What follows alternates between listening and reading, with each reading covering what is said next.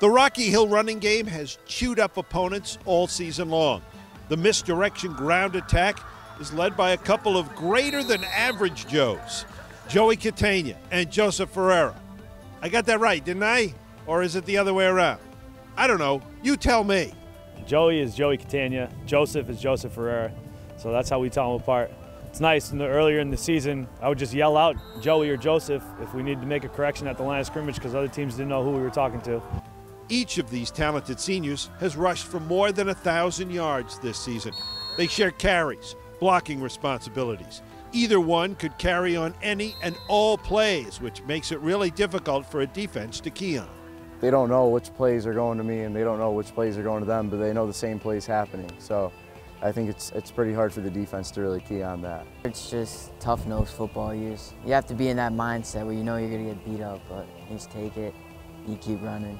You know, they both work extremely hard and have worked extremely hard all 4 years they've been in the program. Catania is thought of as the more bruising runner of the two. Ferrara, the more fluid guy. But either way, the plays work, and it's fun to watch for the fans and those two toting the ball.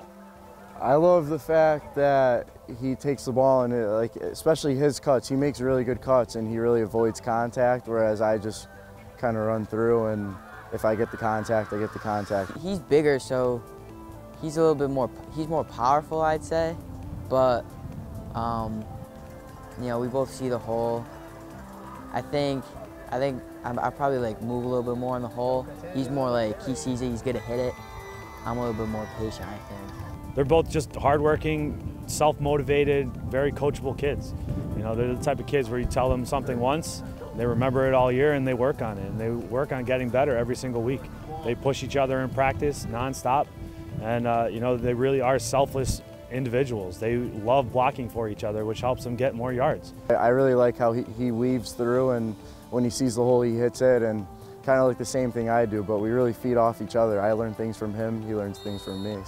Both of these guys are looking to play football in college. The decision on where will be made in the coming months. In the meantime, the Rocky Hill Runners just want to keep rolling along, having a good time. I mean, I like having the ball in my hand. I like running. I like scoring touchdowns and you know, having to hit people, making someone miss. It's a battle.